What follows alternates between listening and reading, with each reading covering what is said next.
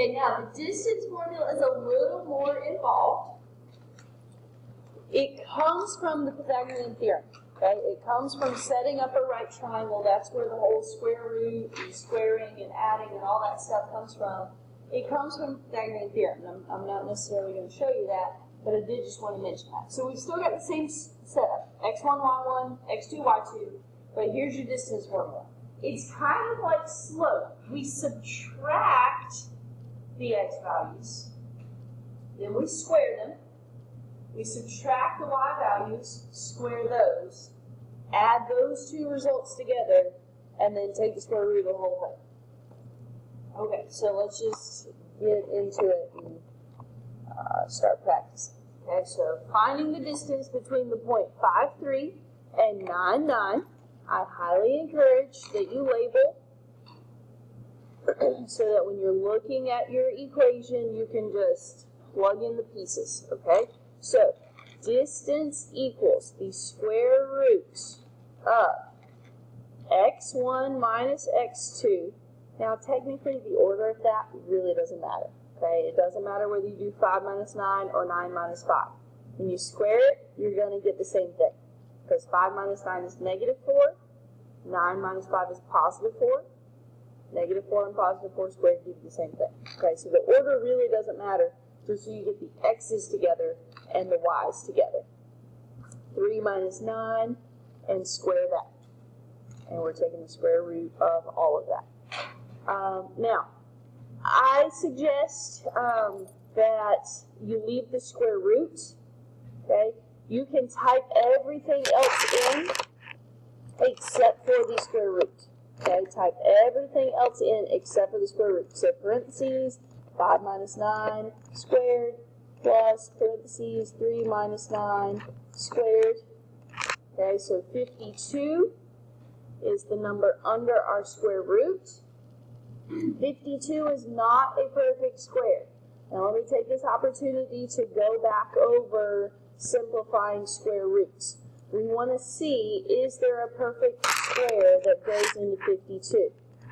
So I'm thinking 4, okay? So 52 is 4 times 13. We can take the square root of 4. It is 2. So it comes out of the square root. 13 is not a perfect square. It's not divisible by a perfect square, so it stays under the square root. Okay, so you're looking at the list right here. 1, 4, 9, 16, 25, 36. Those are our options there for perfect squares. And it keeps going. Alright, so you're trying to see which one of those evenly divides into my number. 4 times 13 gives me 52. I can take the square root of 4. It is 2, so it comes out.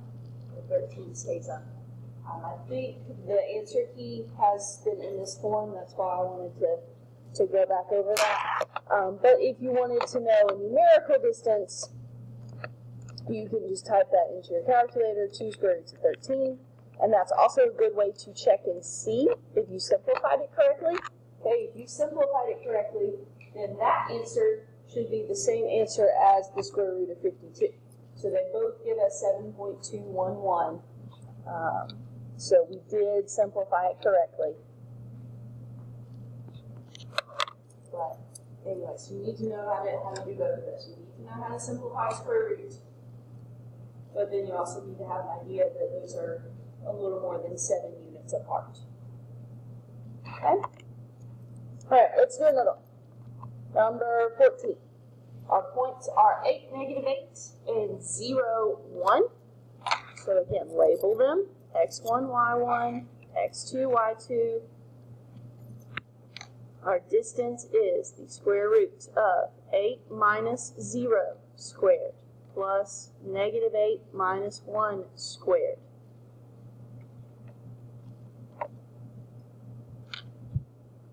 Type everything but the square root into our calculator. And really, you don't need to do 8 minus 0.